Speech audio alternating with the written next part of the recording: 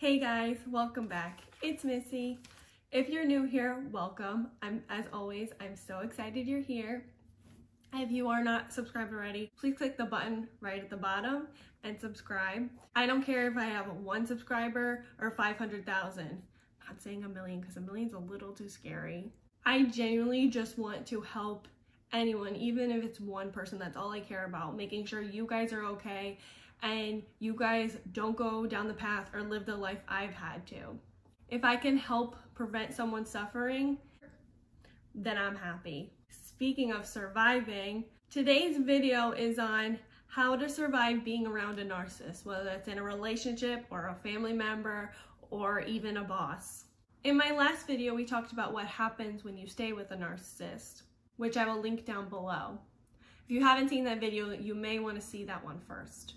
So if you have to be around a narcissist, you may be in a relationship with one because you are staying for the kids, or there's financial reasons why you can't leave. You may not be ready, or there may be religious reasons why you can't go, and it's just not the time.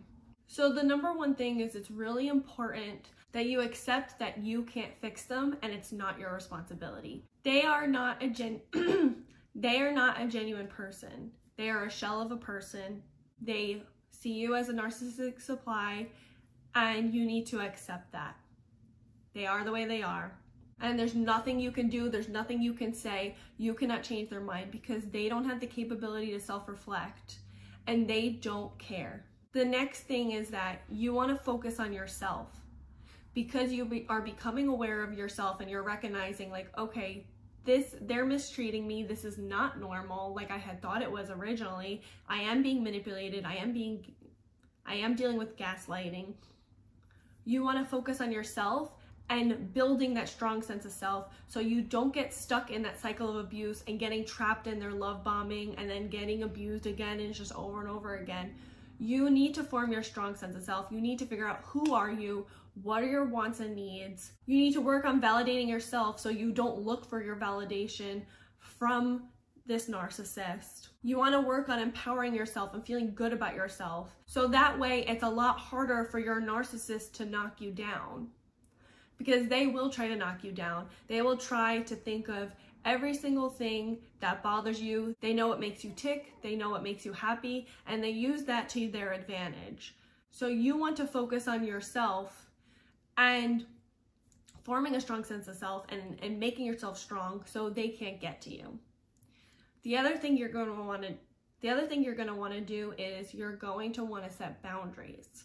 So you may not be able to trust them with certain things anymore. You may not be able to talk to them about certain things anymore. You may not want to do certain things with them anymore because you now know that you can't trust this person and you need to set boundaries. Now the thing is, you don't want to tell them that you're setting boundaries. I've had this happen with clients where they're like, well, I told them that I'm setting boundaries and they didn't listen. You don't want to tell them that, because they will want to disrespect your boundaries, and they don't want you to have boundaries because they want to manipulate you and control you to be who they want. They want you are their supply, and that's all that they care about.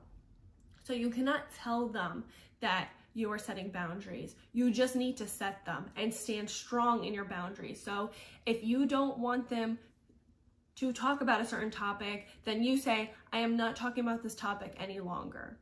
You make sure you stand firm and you don't let them bully you or push you to continue to talk about that thing or force you to do this certain thing. If you don't want to go out at 9 p.m., then you make sure you stand strong and you do not go out at 9 p.m.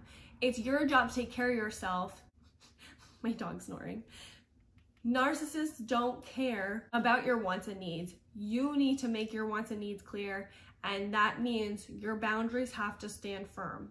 Their job is to push your boundaries. Their job in their mind is to push your boundaries. Your job is to stand strong. You cannot trust what they say. You need to learn to trust yourself because they have pushed down your wall for so long. They have hurt your trust for yourself. So you need to build that back up and trust your instinct. Trust that feeling. When something doesn't feel right, trust that and go with it. When something feels okay, you go with that too. When you're trusting yourself, it's all about trial and error. You have to build that trust with yourself again. So you're gonna make mistakes and that's okay, but then you learn from it. You say, okay, I realized that that wasn't the right thing or that was the right thing. That's how you build trust with yourself again. Listening to yourself, not everyone around you, especially not your narcissist. Now, during the love bombing period, there are times, or not just the love bombing period, when there's times when they seem like they're kind of normal, like it's just at a standstill. That's what you need to take it for what it is. It is just a moment in time. Because like I've mentioned, they're not a genuine person. Those are not genuinely good moments. That's just part of the cycle until they manipulate you again or they hurt you again. A lot of times you will get that glimpse of hope of, oh, maybe they're not so bad. There's been so many times where I was confused. I was like, well, are they really that bad if they would do this and this?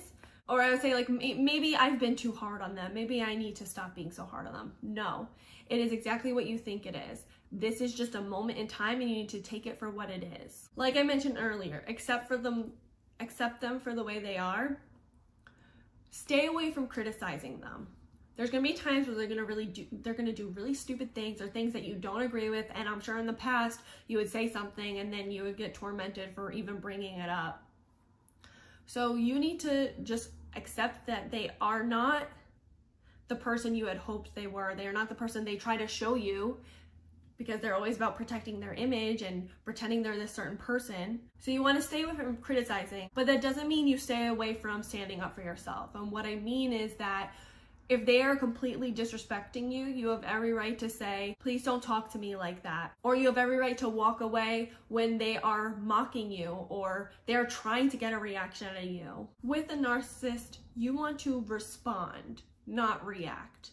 So a reaction is when you react with your emotions. You may get defensive, or you may yell because you're sick and tired of things, or you may explode because you feel like you're crazy. And when you feel like you're crazy in your mental state, your mental sanity is being questioned, you can start to panic. Obviously, anyone would. And it can cause you to be angry yourself and react with anger. And then they got you, they trapped you. They're looking for every little excuse to attack you so that you look like you're in the wrong. So you don't want to give them that ammo. You want to respond to them. You want to disarm them. So things you could say is, I'm sorry you feel that way, but I don't feel that way. Or you could tell them, I'm not responsible for your feelings.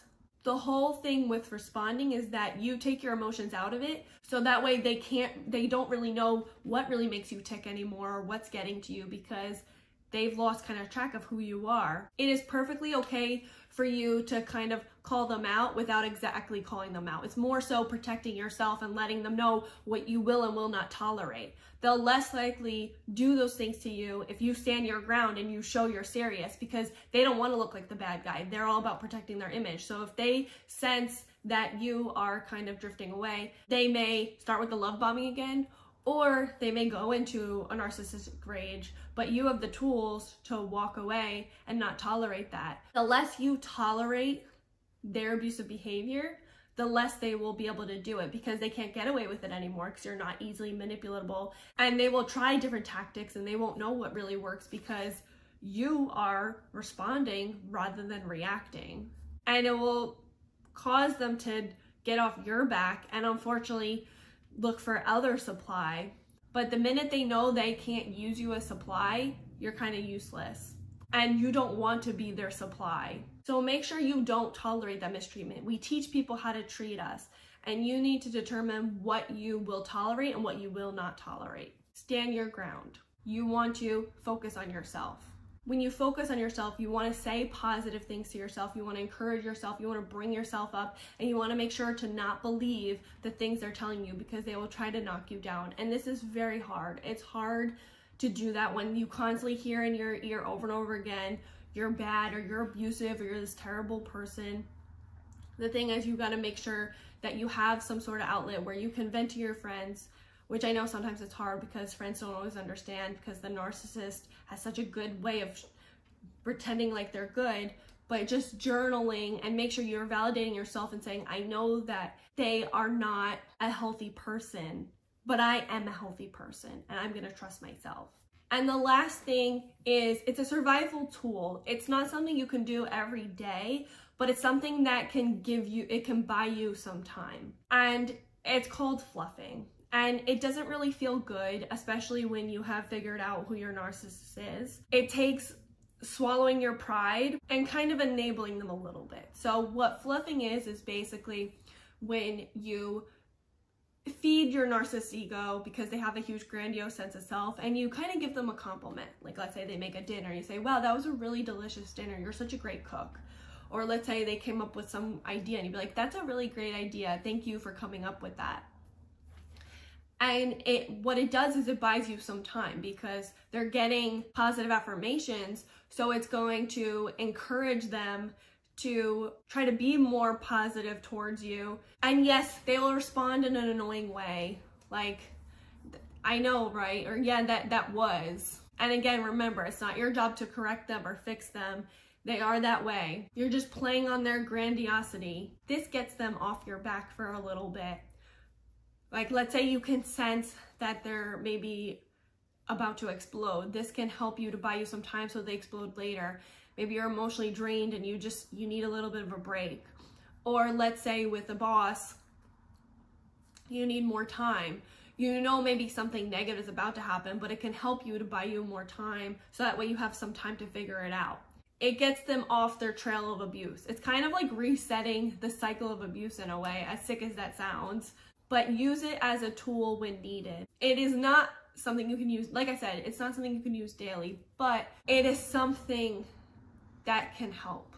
And after you do it, you may feel dirty, you may feel like a manipulator, you will feel like you're enabling them, and it can feel terrible because maybe you yourself feel like you're lying, and maybe you fear that they're just gonna have a big head. And it can be very exhausting because it's taking energy away from you. So you will need to detox, you'll need to journal, take a bath, take a run, and just get all that energy out of you, and just know you are a survivor and you are surviving abuse, and you have to do what you gotta do to survive.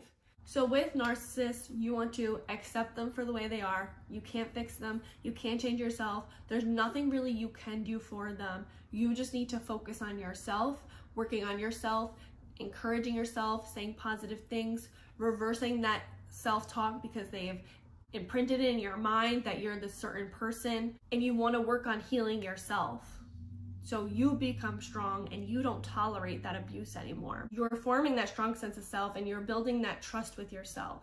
Understand you can't trust them and you need to work on trusting yourself, and you're going to set those boundaries for yourself and trust that instinct, and that you know what's best for you and you know what to do moving forward. Don't react to them. Make sure you're responding. That means just responding to them without emotion, so they don't know exactly how you feel. And it's a lot harder to manipulate you and control you because they don't know what gets you and what doesn't. In times of need, use the fluffing technique. Give them a little compliment, throw them a little bone so it can get them off your back, and so that way you can have some time, whether it's to get away, whether it's you need emotional time, whether you need your boss to get off your back, whatever it is. You have that tool, and then you're going to want to detox because it can feel very dirty and manipulative, but you're not, remember, you're not on their level. You are surviving. Stay away from criticizing them because it's not going to do any good. It's not going to do you any good. You don't want to criticize, you want to more so just focus on standing up for yourself and letting them know what you will and you will not tolerate. What do you guys think? Do you have any more tips on how to survive a narcissist? Leave it all in the comments below. Please like, subscribe, and share with someone who you think may needs it. Until next time, thanks for watching. Bye guys. This gets you, you cannot fix yourself to be a different type of way. That's disgusting. Oh. What are you doing?